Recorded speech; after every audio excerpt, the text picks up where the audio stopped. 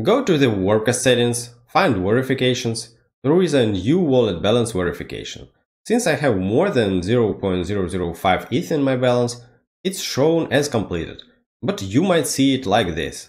To complete this verification, open your Warpcast wallet, click Copy, address copied, open any exchange where you have Ethereum.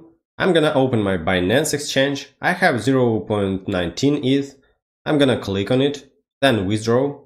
Paste the copied address into this field, select the base network.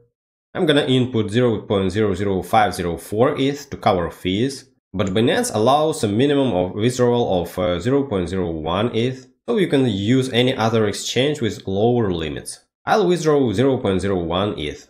I'll receive 0.00996 ETH because of the fees. Confirm, go back to the Warpcast wallet, wait a couple of minutes, refresh, and your deposit is complete.